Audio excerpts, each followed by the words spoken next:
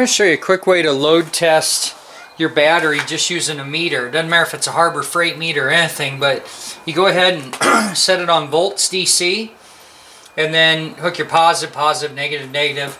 And I'm going to go ahead here and set this to min. So it's going to record the minimum. And when I turn this over on a conventional battery, I don't want to see less than 9 volts. And as you can see, it went down to 4 volts. That battery was just charged, and now I'm down to 4 volts, which means I've got a bad battery. If that thing were working the way it was supposed to, that would not go less than 9 volts on a conventional and around 10 or so on a maintenance free.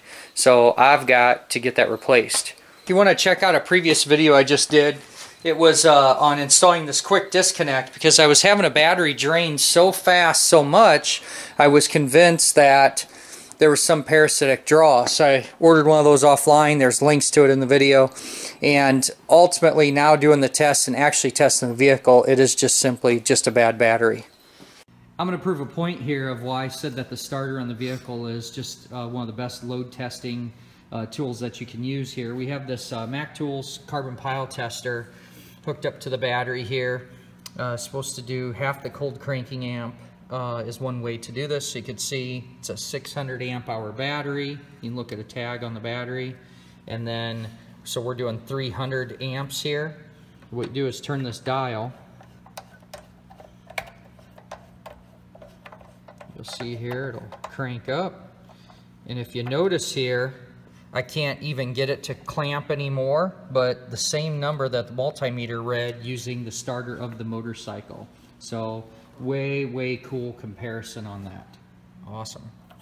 Here's another thing to think about why it's such an advantage to use the starter as a load test is if you think of a basic system here and you look at all the connections, you have a battery negative, so you have a connection there, a negative on the chassis, and the positive to the solenoid to the starter, and then the starter itself to ground. So if you count those out, 1, 2, 3, 4, 5, 6, and then 7. You're talking about 7 other connections you get to load test by just simply using the starter motor and the key and testing the integrity of all those as well, versus when you do just a battery on a load tester, you are only testing the integrity of the battery, not all the connections.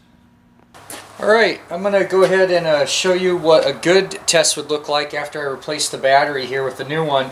But before I start the car and fire it up, we'll make a couple notes about battery installation. I love this stuff. I'll put a link below.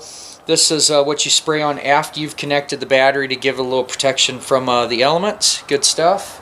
And then the battery mounting bolt, I like to use the NICs, and don't be thrown off by this saying aluminum. This stuff works great on steel applications too, because you're usually doing steel fastener into an aluminum part, but it'll work fine on cases like this of your battery box, so that bolt's not so difficult to get out next time.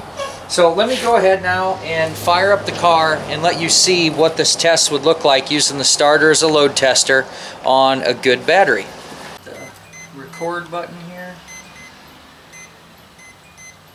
I'm going to get it on the minimum.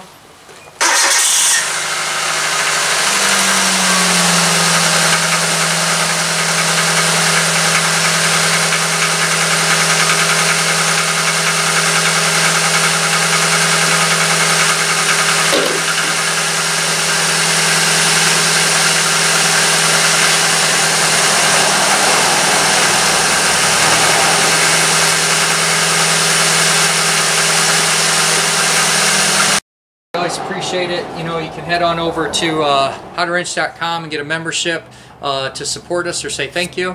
We got t-shirts too, stickers. As always, we appreciate all your support. Make it a great day and keep wrenching.